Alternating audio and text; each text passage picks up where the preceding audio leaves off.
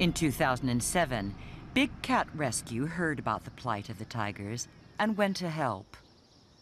The sight that greeted Carol Baskin was worse than anything she'd seen before.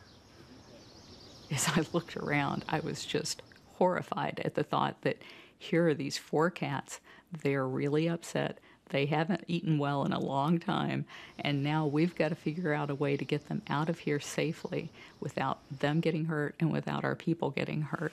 So it was a terrifying experience. The team needed to move the tigers out of the collapsing pens before they broke out. We had a large cage that would house 2 cats on each side.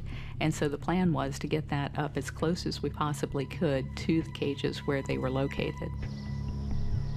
They were in an open air chain link enclosure that was held up with these rotting posts of wood. And as I'm looking at this thing, I'm thinking, I could rip that apart with my hands. I can't believe this thing is even held together. So we pulled the transport around to the backside to try and get the cat to go through it and into the transport. The cat didn't want to go. She's banging against the walls. The whole roof is starting to collapse, and I'm thinking any minute this tiger is going to be out of here.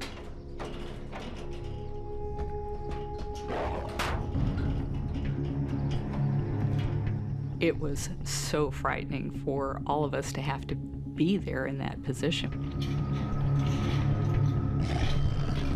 As the team struggled to move the tigers, Robert Bowdy looked on.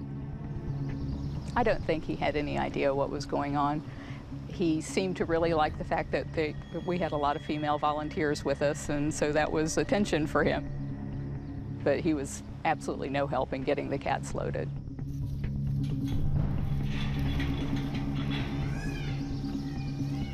After hours of wrangling, all 4 tigers were loaded and brought to their new retirement home here in Tampa. The tigers who have come to Big Cat Rescue will have a place for the rest of their lives. We will take care of all of these cats here until they die of old age.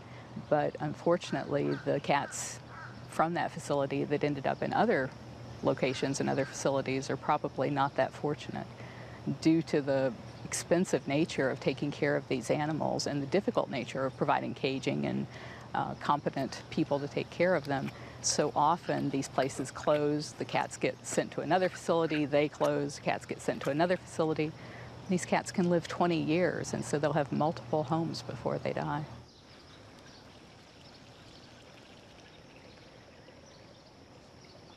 It's estimated that there are more tigers in captivity in Florida than there are left in the wild.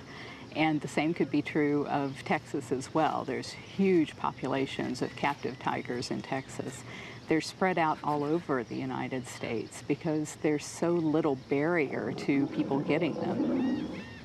They're cheap. You can buy a tiger for $200. They're not cheap to take care of, though. It can cost you $10,000 a year just in the direct costs for food and veterinary care.